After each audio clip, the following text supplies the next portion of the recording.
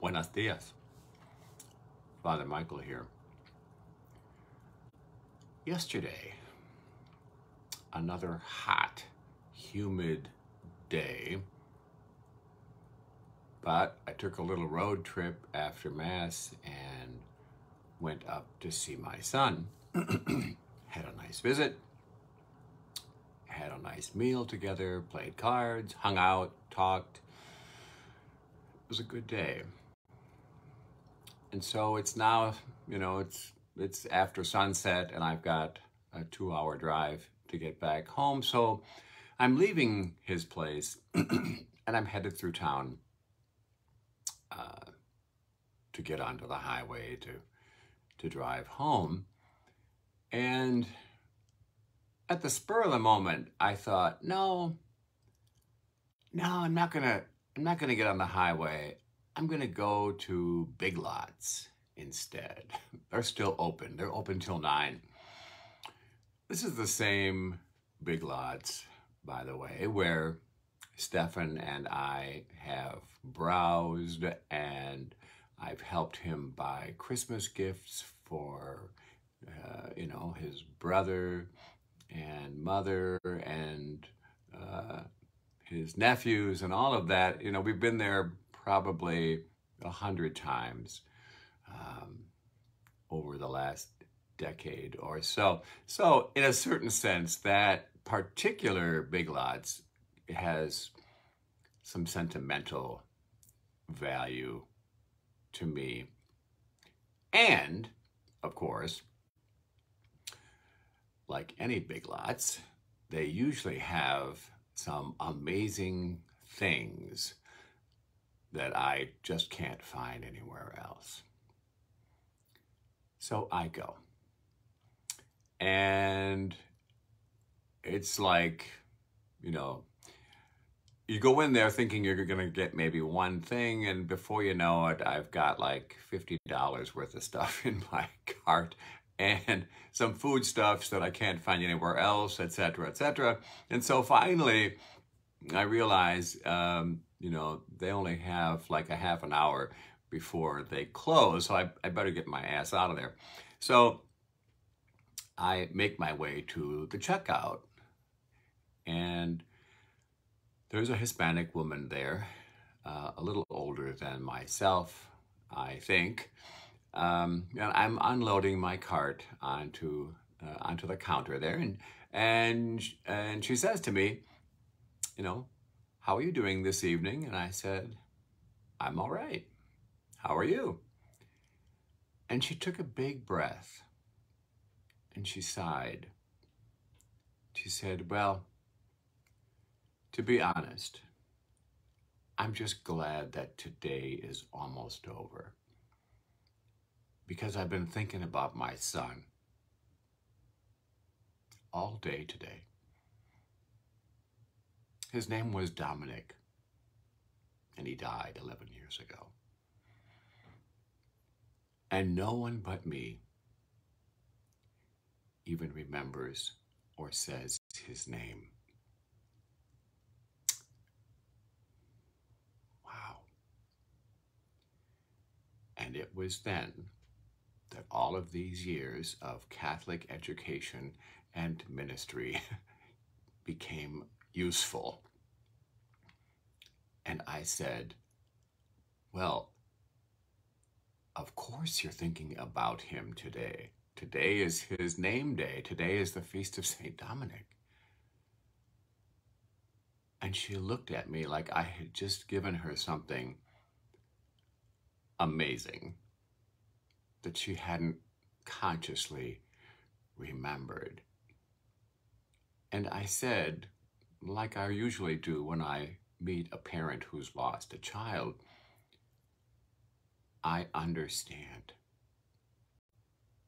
I understand. And I told her about my own son, Chris, who was gone over 24 years, who died at age 19 in a car crash on Highway 12. And her eyes got big and she said, I remember that accident. I remember, wasn't the picture of the car on the front page of the paper? And now I'm feeling some kind of way. And I said, yeah, it was. And she said, another boy died in that accident too, didn't he? And I said, yes. One of his best friends. I'm sorry, I said. And she said, I'm sorry back. She told me a little bit more about her son who died at age 42, about his wife finding him dead in their bed in the morning. And she said, but you know, no one understands. And no one else remembers. They keep telling me that time heals, but it does not. My heart will always hurt. And then I decided to live on the wild side, and I decided to kick into my broken, probably illiterate Spanish. I'm sure my students will correct me when they see this.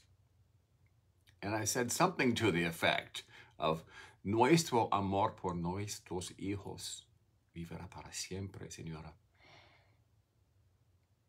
Al igual que el amor de Dios por nosotros. Dios nunca olvida. Nunca. Trying to say, the love we have for our sons will never die. Just like God's love for us.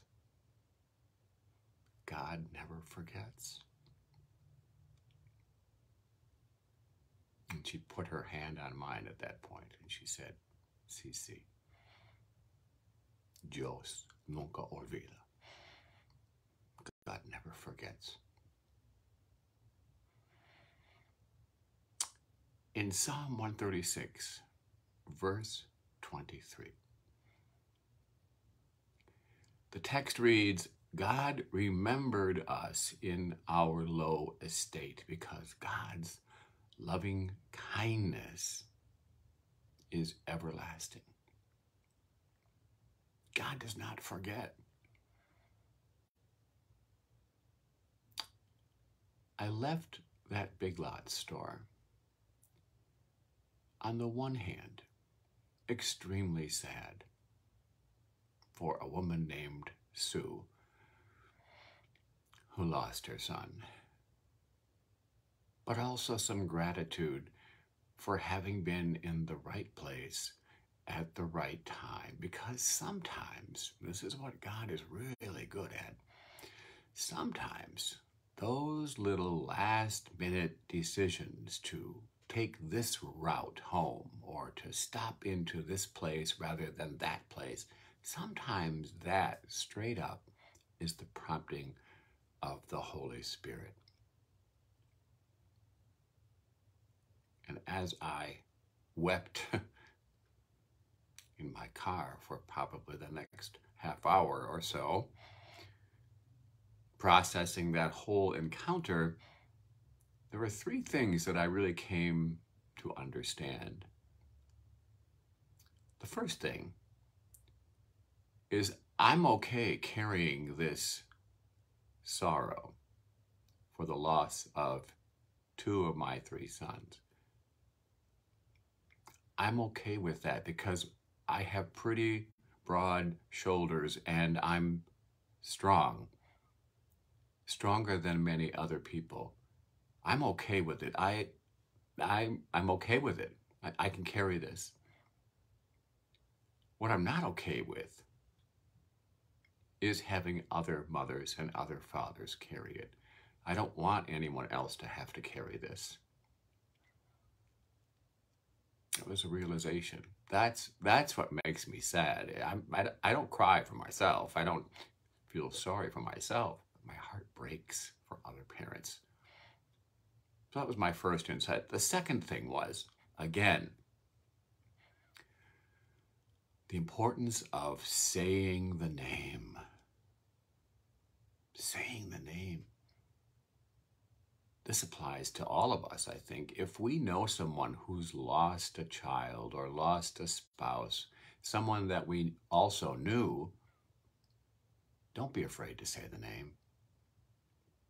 Say the name. We love to hear the name. We love to know that somebody in this universe remembers our son or our daughter or our spouse like we do. It's a precious gift to someone. It's not going to make them fall apart and lose their shit. It's going to give them a certain level of peace, knowing that someone else remembers. And the third thing I learned, don't be afraid to go to Big Lots, because they have some amazing things that you probably can't find anywhere else.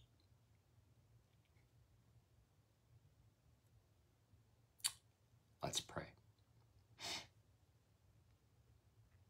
Gracious God, God of love,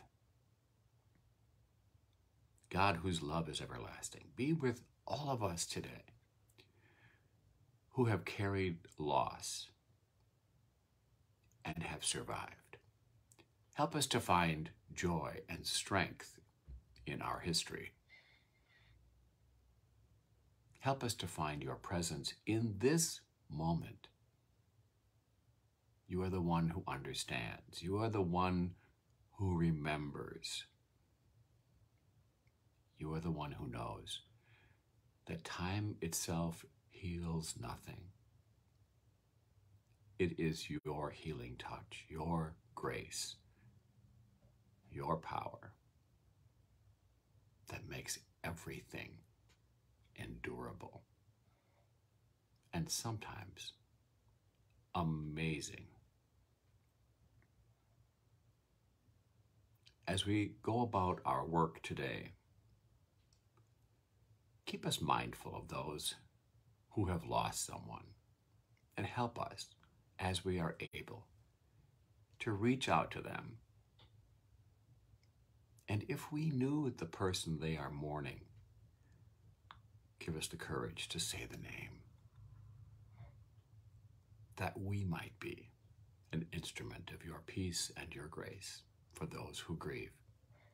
We ask all this in the name of your Son, Jesus the Christ, who lives and works with you in the unity of the Holy Spirit, God, forever and ever.